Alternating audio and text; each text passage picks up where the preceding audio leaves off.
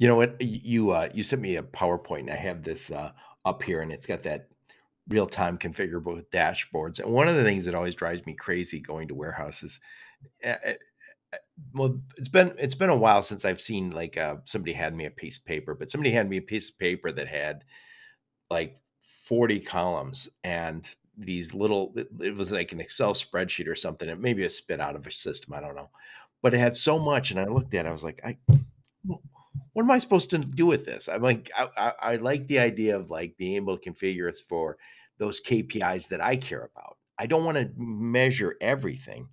That's just me. Tell me the 4 or 5 or 7 things that really matter, that tell me my warehouse is moving in the right direction, that things are working well. And I see also, I'm just looking in here, it says orders with issues. I also love the idea that I don't find out about the issues in next week's report. I find out about them real time. Yeah, that's absolutely true. And then the point that you made actually kind of a nice transition to this notion of another component. We talked about the real time visibility to capacities and constraints and conditions out there, and then the always on nature of the WES. But now I also we talked about looking at a table of 40 rows of information or whatever. And what do I do? I think that And is it's all in the past too. it's in the past, but I think I think it brings up a point there, which is today, even with higher end WMSs, this is one of the learnings and insights that we have. There's still a tremendous amount of decision making that is being done by human beings. And so, just as the manager, whoever you were talking about there in your example, is staring at a 40-row spreadsheet or whatever, that's the same. You see the same thing today of managers and supervisors staring at computer screens trying to figure out what the right thing to do is next.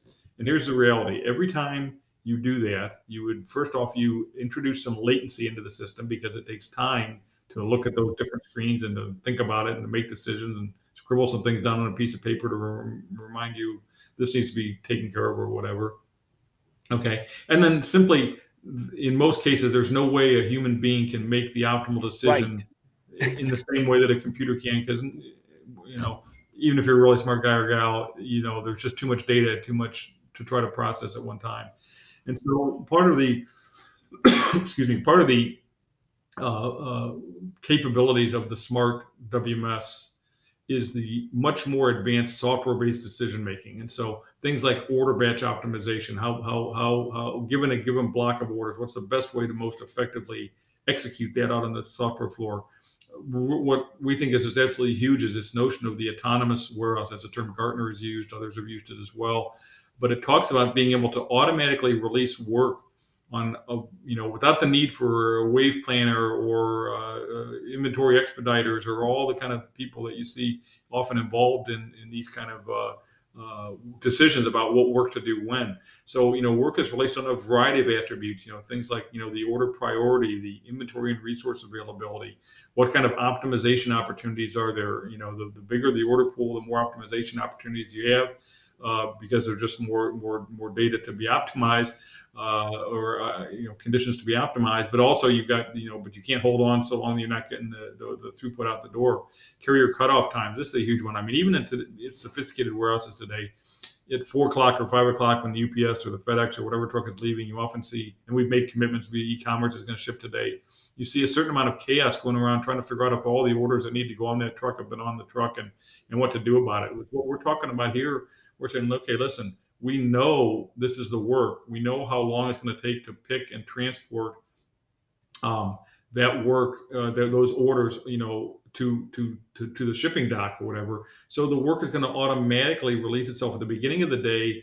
We're more concerned about optimization. We still got a lot of decent amount of time, so we can focus on doing it the most efficient we can. But as you go throughout the day, that needle starts to change from the focus on efficiency and cost to efficiency on customer service and making sure those items are on there.